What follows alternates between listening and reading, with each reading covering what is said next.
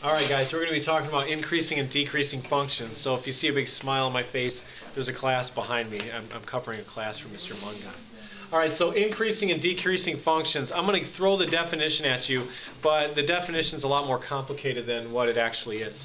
It says if a function is increasing on an open interval I, okay, and if for any choice of x1 and x2 in that interval, x1 is less than x2, then the output of x1 has to be less than the output of x2. And so what this means, if you look on some interval and you move from left to right, is you increase your x values, your y values should increase. That's all it's really saying, is I read a graph like you read a book from left to right, and if x is increasing and your y values are increasing, then you know the function's increasing. So that's the definition of what it means to increase. If you think of a picture here, and we have this function, if I pick a point here, x1, and then I pick another point, x2, okay, you can see the output of x2 is greater than x1. So if x1 is smaller, the output better be smaller than x2, x2's output. So that's the idea of increasing function. As the x values increase from left to right, your y values will increase from left to right, and to the right they should be larger than what they were from the left. Same idea goes for decreasing functions, except the big thing here is if you pick your x, if your x is less than y, your first value is going to be larger than your second value. So if you think of a function, okay, and we have some function going down, and we pick a point here and a point here, we can see that x1 is smaller than x2, but the output of x1 is larger than the output of x2. And that's how you know the function's decreasing. And if you look from left to right, the function should be going down. The y value should be getting smaller as your x values are getting larger. And that's a decreasing function.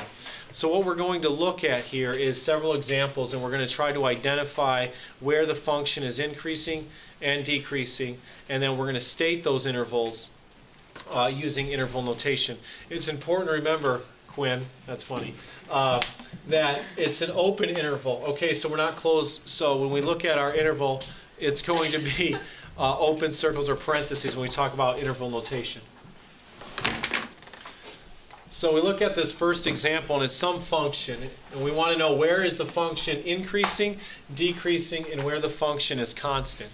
Okay, so it's important to realize when we talk about interval notation with respect to increasing and decreasing, we're still looking at x values. We're not going to be looking at y values.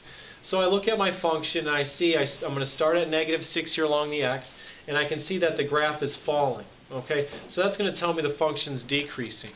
So I'm going to start where the function's increasing, and I look at -4 here, 1, 2, 3, 4 along the x, and I see that the function's moving upward as I move right. So from left to right, the y values are increasing, and they continue to increase all the way to when x is 0. Okay, so our increasing notation would be from -4 to 0. That's where the function's increasing, and these represent the x values. From -4 all the way to 0, we increase. Decreasing. Where does the function fall when we go left to right? And when we go from left to right of -6, we see the function falling all the way to -4, and it stops. Okay, so from -6 to -4, that's our first spot of decrease. And we also see we're falling, if we look at 1, 2, 3 on the x and go up, and the graph is falling as we move to the right. So that's the other place where we're decreasing. So we have union with 3 to 6. So these are our x values of where we decrease. From -6 to 4, and then from 3 to 6, we have a decreasing function. So when it's more than one place you're decreasing, make sure you have the union sign. Constant is when there's no change. As we increase x, so as x gets bigger, the y value does not change. And we see from 0 to 3 on that interval, okay, there's no change in y. So what we have here, remember, is that open interval. Notice how everything's in parentheses because we're talking about in between those points. And that's what we mean by open interval. So that's where the function increases, decreases, and where we see constant, a constant part of that function. And let's look at two more examples.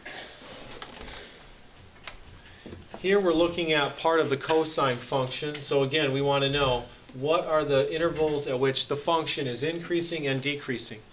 I'm not going to put constant here because I don't see anything flat on the graph. So let's look. The domain here, we're going from negative pi to pi. So I'm going to start on the left. Again, I like to start on the left here and kind of read like a book going left to right. So at negative pi, I see as I increase my value of x, my function also increases. So that's where the function is increasing. As x gets larger, y gets larger. And that goes all the way until x is 0. Okay, and then we stop. So the interval is increasing from negative pi to 0. So be careful. It's negative pi to 0. Don't look up here and say negative pi to 1. This is the y value. Okay, we're looking at x. So x goes increasing all the way from negative pi to 0 and stops. And the decreasing portion is from 0 to pi. And so we have 0 to pi where the function is decreasing. Last example here. Again, list the intervals on which the function f is increasing, and 2, list the intervals at which the function is decreasing. And we call this graph here in red is f. Okay, so look from left to right. I'm going to start way over here, and we see the last point I see here, it looks like from negative infinity all the way down to negative 1, we're going to have that decrease. So notice how in the decreasing part I have negative infinity to negative 1. But that's not the only spot where I see a decrease. I also have in union with 1 to 3. And if I look at the interval from 1 to 3, as x gets bigger, y gets smaller. So that is a decreasing portion right there. So we also include that on decreasing. Increasing portion, where does this function increase? Where do we see when y gets bigger and when x gets bigger, y gets bigger? We see that here from negative 1 to 1. In union, when we get to 3, we see that graph shoot up to infinity. So our function increases from negative 1 to 1 in union with 3 to infinity. Those are the intervals of increasing. So that's increasing and decreasing functions. Remember, when you look at that, the increasing function, you have both y and x increasing at the same time. Decreasing, you have x getting larger, y getting smaller. We use interval notation to represent that, and everything, the range is always in between. The interval is always in between, so we're always using parentheses. There's not going to be brackets when we talk about increasing and decreasing functions.